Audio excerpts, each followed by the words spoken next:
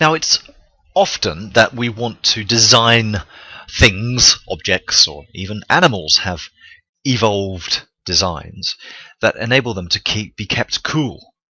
So, for example, electrical components or animals in hot climates.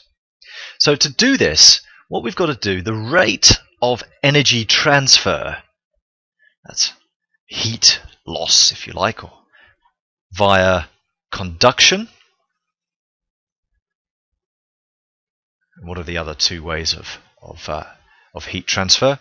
Well, we've got convection, and radiation. So conduction is for solids, how heat moves through a solid. Convection is how we have gas or fluid rising, and that transfers heat energy away. And radiation is infrared waves that are given off by all objects. So the rate of energy transfer via these three methods of energy transfer from the object to the surroundings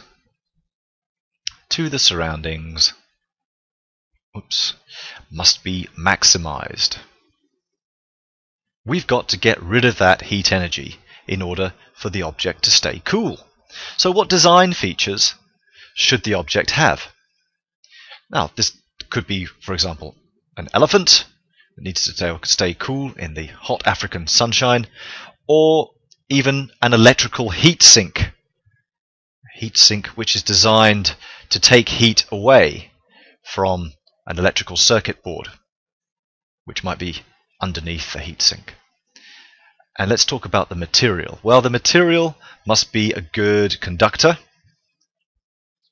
so that heat will travel quickly through it. And maybe in an elephant we need to get the heat from the center of the elephant to the surface of the elephant, to its skin, so that it can then lose its heat via radiation and convection. And that's done via the elephant's blood supply. But for objects, we need them to be a good conductor, such as this heatsink, which is made of metal. Very good conductor. The shape must have a large surface area. And look at this heatsink. It's got a huge surface area because of all of these fins and the surfaces of the fins. We've kind of quadrupled, or maybe even more, the surface area of this, which would otherwise be just a cuboid. In an elephant, they have very large ears, again increasing the surface area.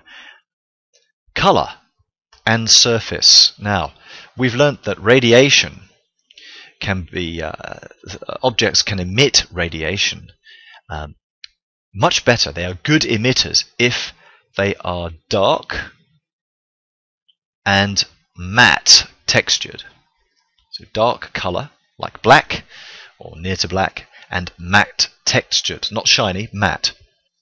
And so this would increase heat transfer by radiation. So that's good news. Hence why an elephant has matte and a dark colored ears, and this heatsink is a dark color and it's not shiny. And lastly, the surroundings. An airflow in contact with the surface means that we can lose energy via convection much more easily. We don't want to trap air, because that would be like wearing a woolen jumper, and air is a bad conductor. So having moving air in contact with the object is going to maximize the heat transfer and keep the object cool.